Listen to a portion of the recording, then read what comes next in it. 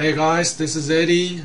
In the next series of videos, I'm going to show you guys how I create a whole new website from scratch using HTML, and hopefully you guys will get something out of watching my tutorials, maybe get a better understanding of how a person could create their own website from scratch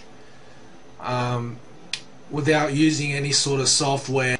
So the first thing that you would notice is I have already got my own domain name. So if you go into my about description, you'll see that I have now a link called Magic Monk Tutorials. If you click on that, right now it brings you to my website, magicmonktutorials.com, and I haven't done anything yet. I've just got site under development because I want to use this to teach you guys how to build a website. So the first step I want to talk about is how I got this domain name. So what I did was, if you go to Google, and what you do is you type in to Google domain name registration, and you can just look down in the lists to see, you know, what which company is the best for registering a domain name. So magicmonktutorials.com is a domain name that I registered myself. So go to one that you think is best. You definitely don't have to use the one that I use. So basically the one that I chose to use is namecheap.com. So basically all I did is I went on their website, and from here, register your domain name. So what I did was I typed in Magic Monk Tutorials and I clicked search, and you would see that the magicmonktutorials.com is already taken, so I've already bought that domain. So basically you just search for whatever you want to search for. So let's say you want to start a website called let's say coffee.com, and all you got to do is look down the list, and unfortunately all of them are taken. So that's a bit crazy. So basically you got to search for something that is suitable for whatever website you want to buy, and then let's say you want this one, you click on that, and then you're gonna click add to cart, and then you're just gonna click checkout, and you're gonna have to go from there, fill in all your details and so on, which I'm not gonna do right now because that will be pretty stupid for me to pay for another domain name.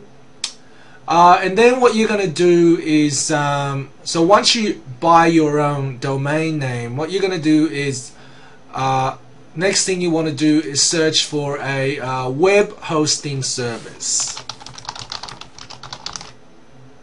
Web hosting service. Alright, and there are many places where you can get web hosting. So do your own search on whatever is best. Basically, it's just a place where you can store your files on the internet. So you would notice that Namecheap does web hosting as well. So there's web hosting here. One thing that you got to check for is that it has cPanel. Alright, so the reason why you want cPanel is because that's the one I'm going to use. So decide on whatever you think is best, and then once you have both a domain name as well as a web hosting service, the next thing you're going to do is to link them together.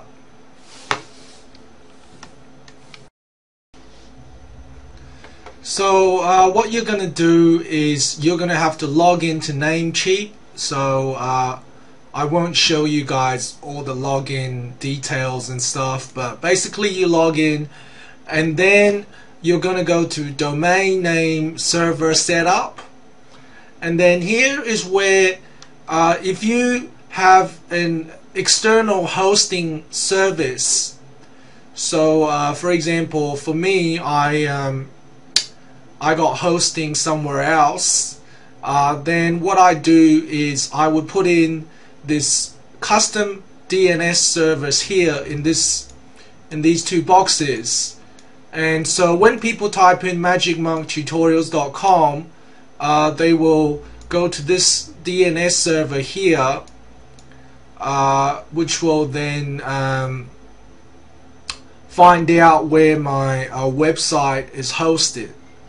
Right, so if you use Namecheap for your hosting, then you just click this one, use Namecheap hosting, or you have your own DNS server. So you click there, type your address in, and then after a couple of days it should work. Well, at least it did for me. No guarantees for anything else. Okay, so once you've done all that, then you should have your own website. So then you go to your own website, so magicmonktutorials.com, that's my website. So to edit my website, I just type /cpanel. It's going to let me log into my account to edit my website.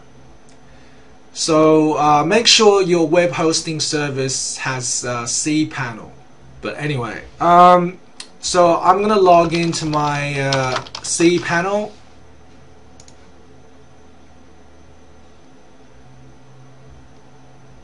Okay, and once you log into your cPanel, what's going to happen is you're going to go into your file manager.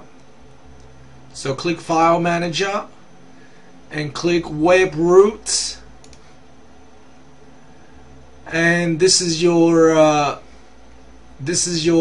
web folder, and what you're going to do is you're going to click on index.html, and you're going to click on edit and click edit.